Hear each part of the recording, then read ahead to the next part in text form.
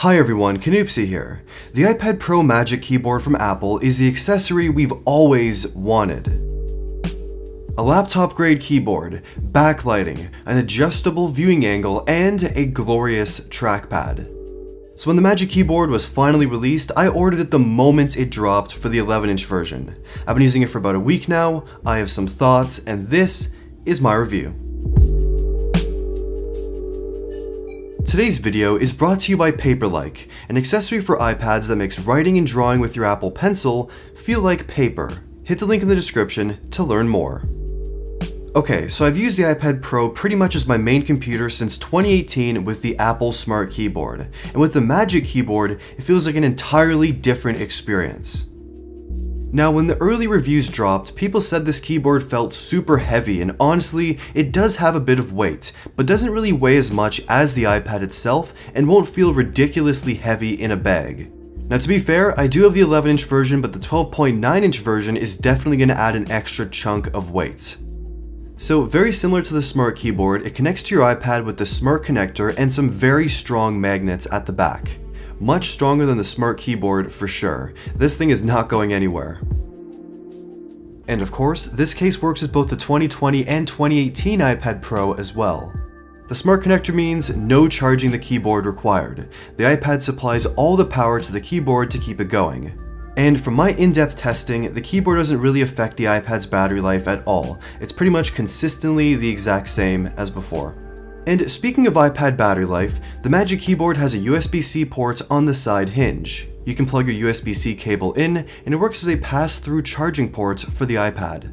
From 0 to 100%, it took around 3 hours to fully charge with the Apple cable and charging cube. And that's pretty close to simply just plugging your iPad in normally with the USB-C port, so that's pretty good. However, there are some points to know. First, this port is only for charging. No accessories, they're not going to work, just charging. But that means while you are charging with this port, it actually frees up your main USB-C port on the iPad for accessories, storage, and adapters. Also, you pretty much have to stick to Apple's USB-C cable and adapter. Battery packs and chargers from other companies, especially USB-A to USB-C cables, don't tend to consistently work and say not charging, even though they do provide enough power. Okay, so the design of this thing is definitely one of the biggest features, and it's very unique. You set it down on the table and you can pretty much open it up with one hand. You raise the screen, then it kind of clicks into place, you tilt the screen up, then the display turns on, you can log in with Face ID instantly. The iPad just kind of floats above the keyboard and is similar design to various iMacs and the Pro Display XDR. To be fair, it does kind of look magical and almost impossible based on how thin the case appears. And it is perfectly weighted. Even tapping the screen or pushing it, it provides enough resistance so it doesn't actually wobble or flex. The hinge allows for some decent adjustments, but not infinite adjustment as you might expect from the product photos. There's the initial angle that it locks into, then you can tilt back about this much, and that's it. It doesn't go back any further.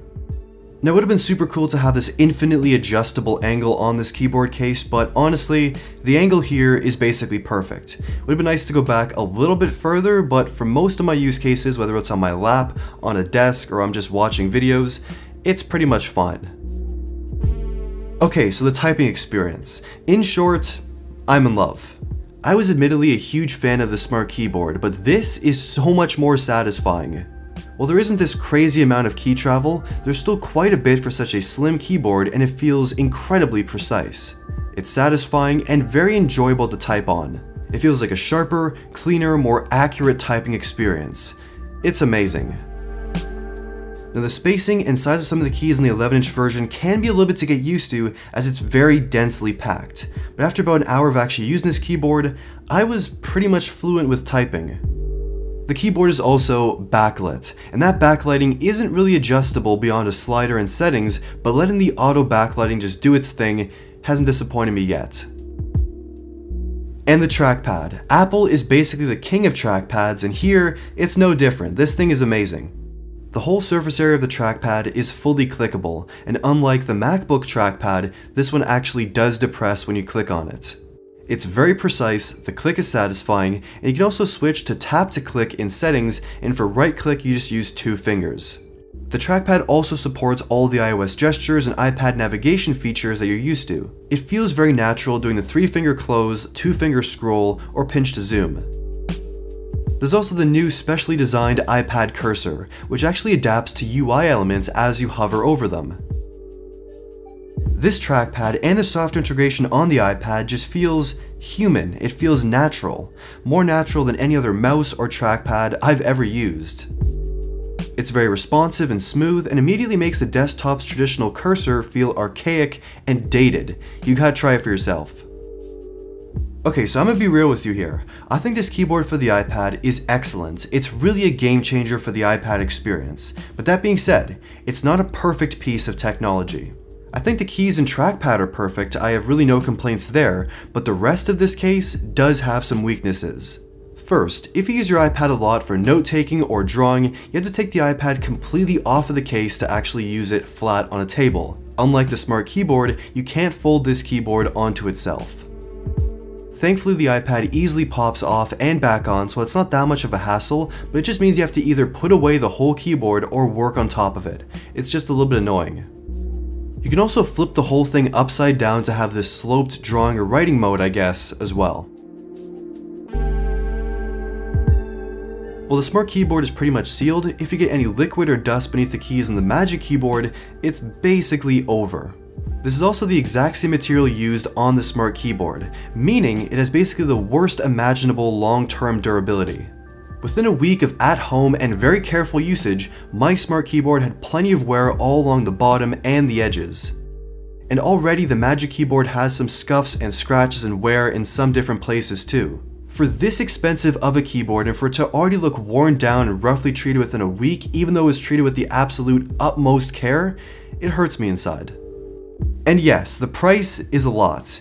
In the US, this keyboard costs $300 for the 11-inch version, or $400 Canadian plus tax. For the 12.9-inch version, it's $350 US or $450 Canadian plus tax. For reference, the iPhone SE, an entire full-featured phone, costs $400. Okay, to conclude, who is the Magic Keyboard for and who should buy it? If you use your iPad Pro as your main computer, you type a lot, do work that requires precision, you don't draw or handwrite too much, and you can't stand the Smart Keyboard, then get the Magic Keyboard. But if you're a more casual and price-conscious iPad user who values flexibility and portability and only need to have a trackpad for your day-to-day work, then go with the Smart Keyboard. The Magic Keyboard doesn't really kill the Smart Keyboard. These are two different keyboard cases for two different people. But I gotta say, I'm really feeling the magic with the Magic Keyboard, despite some of its flaws and the high price. But you know what else is magical? Paperlike, our sponsor making these iPad Pro videos possible. Paperlike is a special screen protector for your iPad that gives a more natural feeling when you're writing or drawing with your Apple Pencil. Drawing on glass can be slippery. Drawing on Paperlike feels much better with a slight added grip and texture. It's a perfect match for your Apple Pencil, and also hides fingerprints on your display. It's available for all iPads, the link in the description, and includes free shipping and 100% satisfaction guarantee. Give it a try. So what do you think of the iPad Pro Magic Keyboard? Is it too expensive? Is it worth the price? Do you plan to buy one? Did you buy one? Let me know in the comments down below, subscribe, and thank you for watching.